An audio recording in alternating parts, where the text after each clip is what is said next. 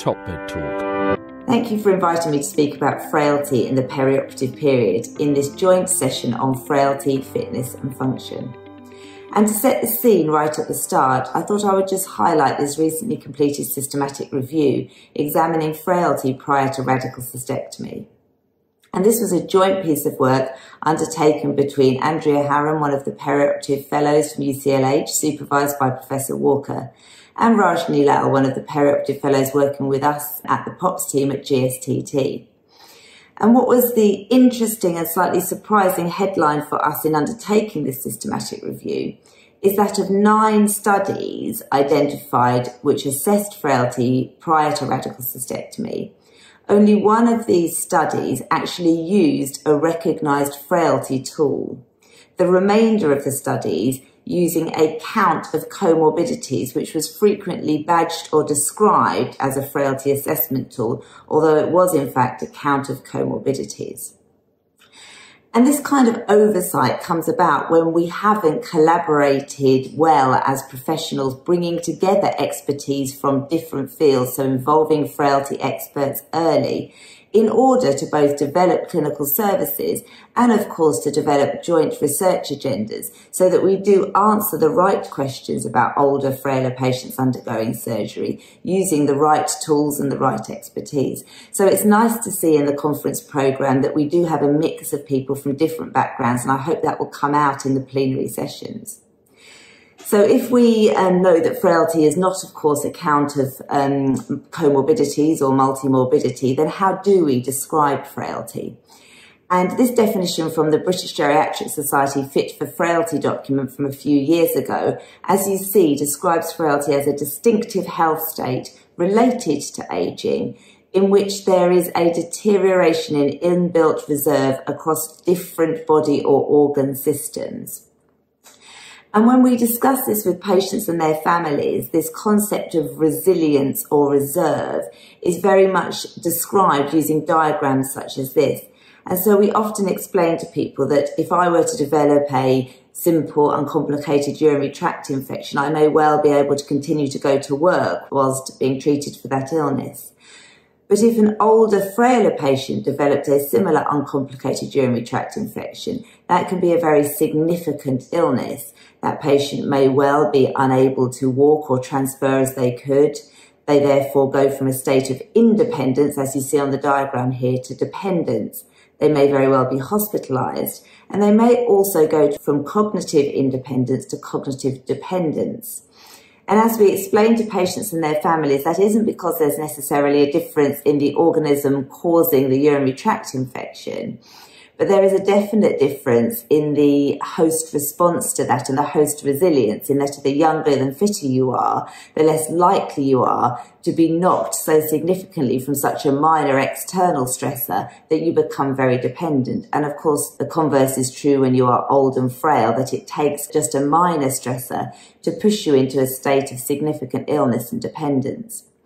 And if we look at this in the perioperative setting, this diagram very much describes how it isn't often just the first insult or the first exposure to a relatively minor stressor that's the problem for the frail patient, but it's recurrent knocks which they can no longer bounce back from to regain their current level of functioning. And so you see from this diagram, it might be that that first insult or that first external stressor could be the surgical procedure, and actually the patient recovers relatively well from that.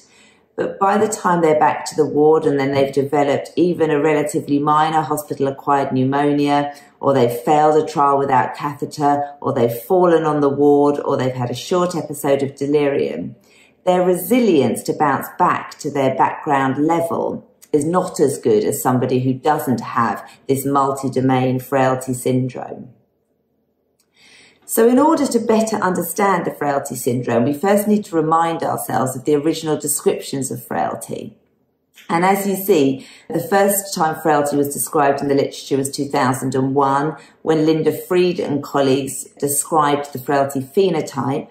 And then a couple of years afterwards, Kenneth Rockwood and colleagues described the frailty index. And both of these original descriptions of frailty, or these frailty models, came from analysis of data from large North American databases. So to cover these in turn, the frailty phenotype described by Linda Fried essentially described 5 frailty-defining characteristics. So you can see them on the left of the slide there.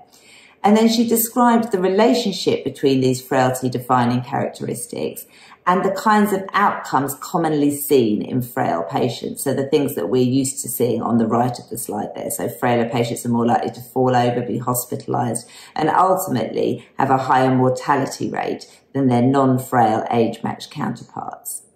And in the original frailty phenotype, it was described that 2 of these frailty-defining characteristics on the left of the slide would categorise a person as pre-frail, and having 3 of them would describe a patient as frail.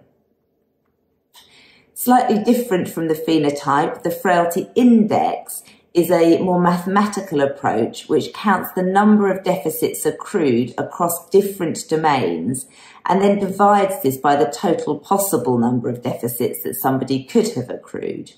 So you see here that the scale ranges, or the index ranges, from 0, so you've accrued no deficits and you're not frail, to 1 when you've got a full complement of deficits that are being counted.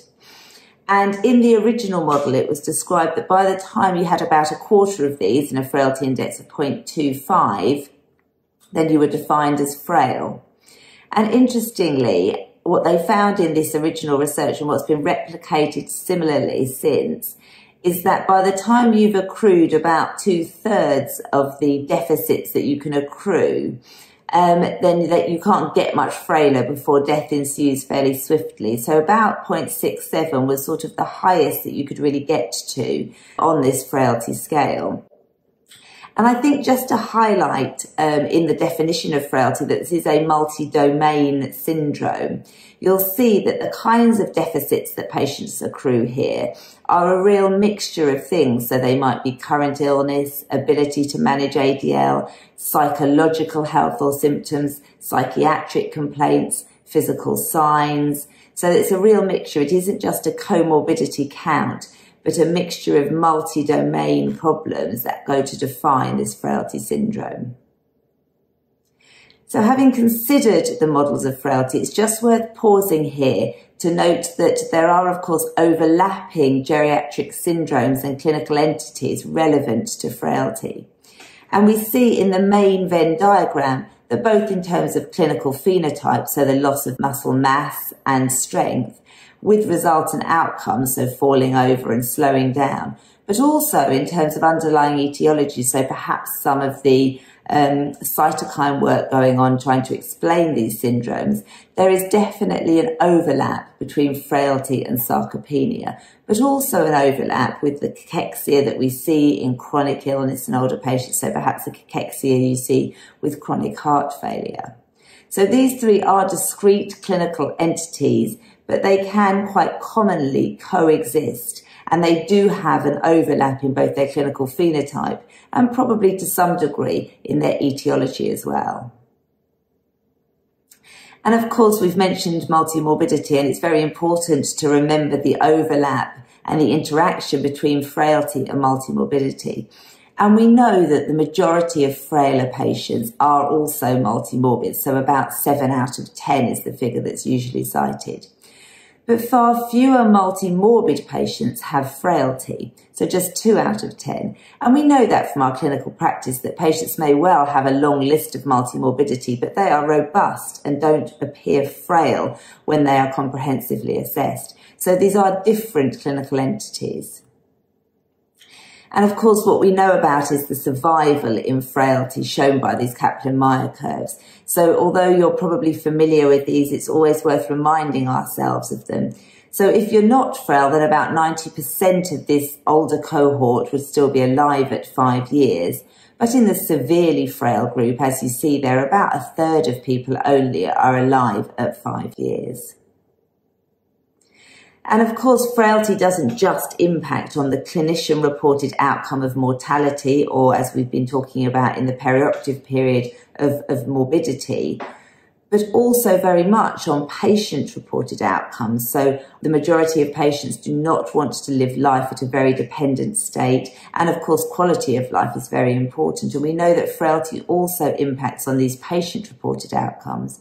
And then also, of course, on process measures. So not only for us in secondary care, looking at the length of stay and the number of complications and the amount of resource used during a hospital admission, but very much remembering the services used and the cost from that in the community, both from social services for more dependent, frailer patients, but also the informal cost of family members informally caring for older, frailer patients as they become more dependent. So what do we know about how much frailty, this syndrome we've now described, matters perioperatively? And of course, the majority of us will be familiar with this literature, and unsurprisingly, frailty confers a poor prognosis on outcomes in the perioperative setting, with associations seen between 12-month mortality, post-operative complications, and length of time spent in hospital after a surgical procedure. Do we see this in all settings? Well, yes, this is work looking at elective non-cardiac surgery that showed that the frailer patients undergoing these types of procedures had a higher 12-month mortality. And interestingly, even after we might consider to be fairly low-risk elective procedures.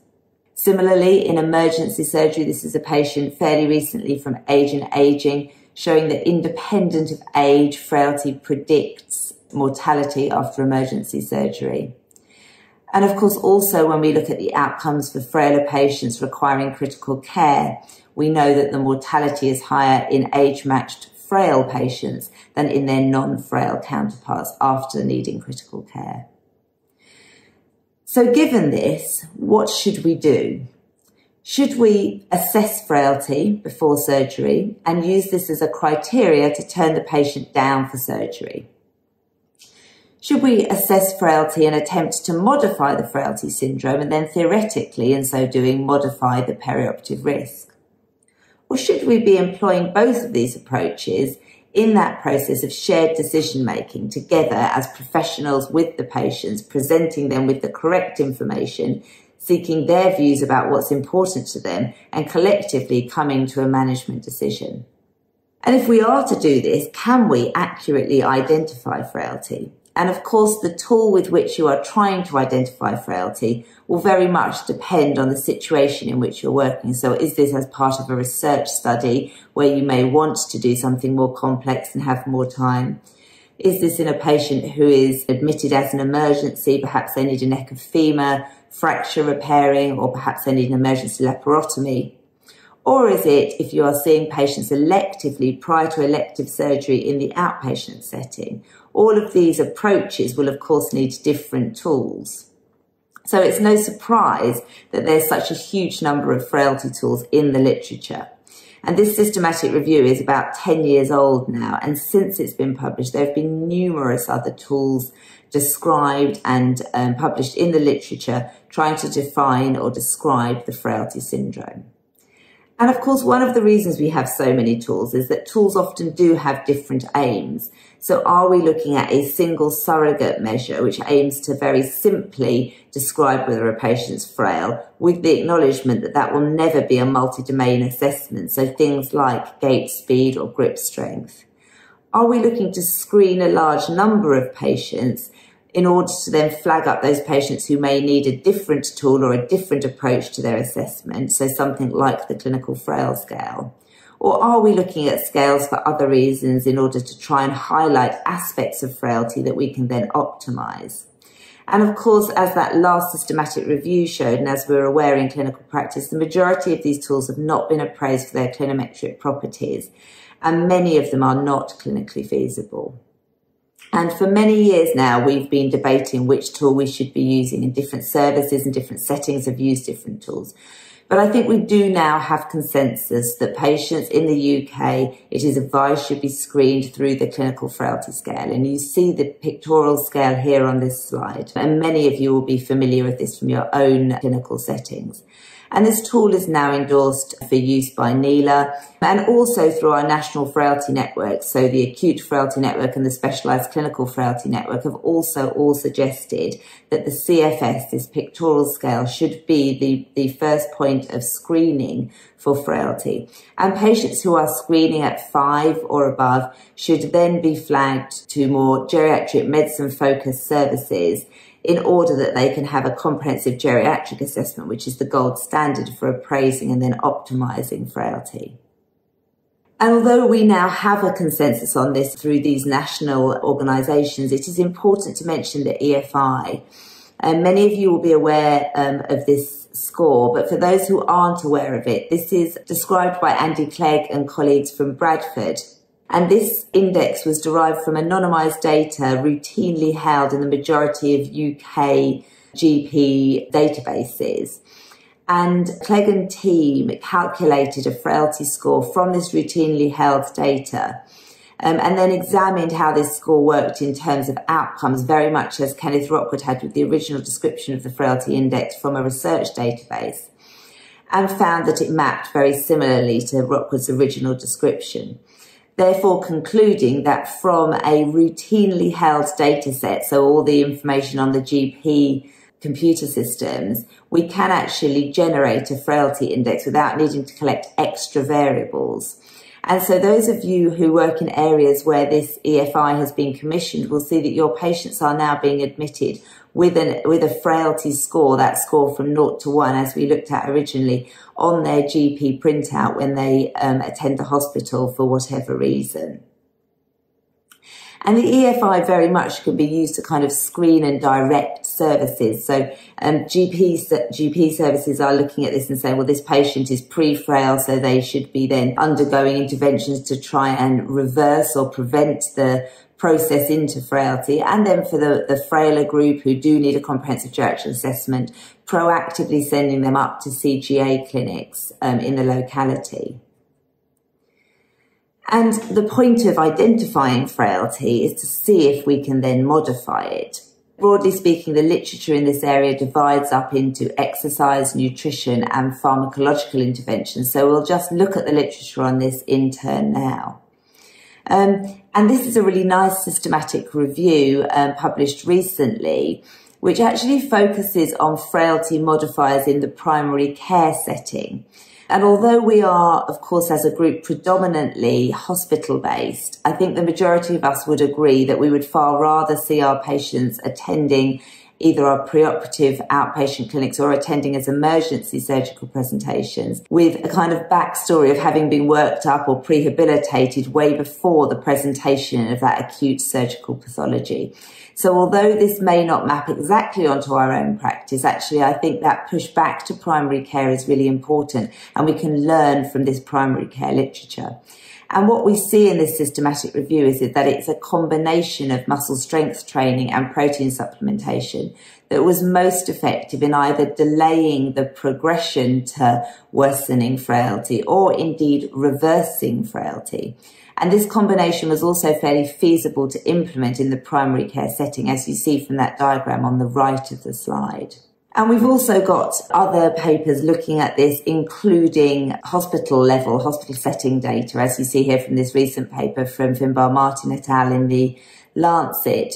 And I think although we do have some consensus on exercise and protein supplementation being probably the best intervention for frailty at the moment, we need to very much acknowledge, as you see here, that the quality of the evidence that went into these meta-analyses was fairly low.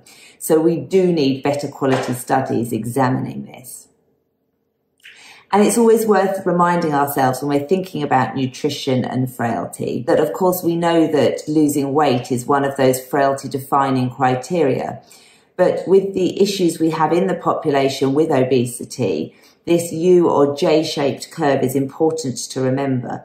And we know that frailty and body mass index follow this curve, with worse outcomes and higher levels of frailty in both the very underweight but also in the obese group. So it's important remembering that although we may want to look at protein supplementation, this may also need to be done as part of a weight controlling regime.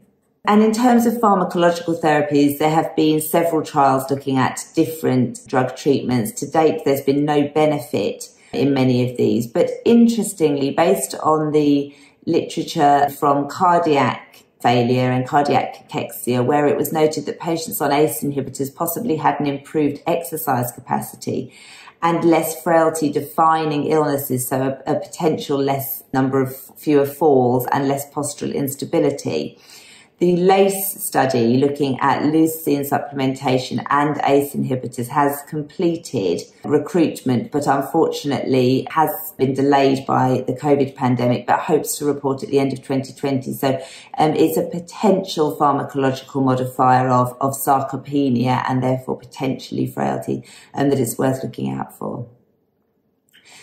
But looking at these single interventions, I think we need to remind ourselves of what frailty is. And we described at the start of this session how frailty is a multi-domain syndrome. And of course, whenever we're talking about multi-domain problems, we often need a complex or multi-component intervention with which to tackle that. And we often, as the MRC has described, when we're thinking about these complex interventions, do need multidisciplinary assessments of multi-domain problems in order to use the evidence base we have, but tailored to that complex patient in order to achieve the right outcomes. And to us as geriatricians, this sounds very much like comprehensive geriatric assessment and optimization, which is the underpinning methodology behind where geriatricians practice, whether that's at the front door in ED or whether it's in the community or whether that's on medical wards within the hospital setting. And of course, we do have an evidence base for comprehensive geriatric assessment in different settings. You see here that this is Ellis's review from 2012, Cochrane review, showing that patients who underwent comprehensive geriatric assessment in the medical inpatient wards under geriatricians were more likely to be alive and living in their own homes up to 18 months after undergoing that process of optimization. We see from Rachel Cadarou's paper, again a Cochrane review, looking at CGA in a predominantly hip fracture population, but with one cancer study included, that there was an impact on mortality when orthogeriatricians were involved in the care and patients underwent CGA, and that this was also likely to be cost effective. And then this is a small randomized controlled trial that we've undertaken locally at Guy's and St Thomas's, looking at the process of CGA in frailer, older vascular patients. And if we can't, what do we need to do in terms of shared decision making with those patients to make sure that people are getting the right care? So when we think about frailty in the perioperative period and that sort of brief look at the literature, where has this left us? And what I think we really don't need is more frailty screening tools. We have consensus about the screening tool to use, and we have comprehensive geriatric assessment, which can be employed when patients appear to be at risk. We don't need numerous studies telling us that frailty is bad for us. I think we can see that from the literature we have. But what we really do need is better quality clinical studies examining the impact of interventions on the frail patient, particularly in the perioperative setting, in order to be able to better tailor the services we are providing at the moment in an evidence-based way. And then we very much need to remember, as we said at the start, that frailty doesn't occur in isolation. And of course, we do then need to involve all expertise in a collaborative way, using a whole system approach to try and get the best outcomes for this complex, frailer surgical group. Thank you. Top Med Talk. Thanks for downloading Top Med Talk. Don't forget to subscribe via your podcatcher. Don't forget to check us out on social media. We're on Twitter, Facebook, LinkedIn, and YouTube. And also, don't forget, Top Med Talk is the broadcasting arm of EBPOM, Evidence-Based Perioperative Medicine. We'd love you to find out more about that. If you check out ebpom.org, you can find low prices on some of the conferences we're organising around the world. Many of them are virtual and don't even involve you leaving your own home. Check out ebpom.org now.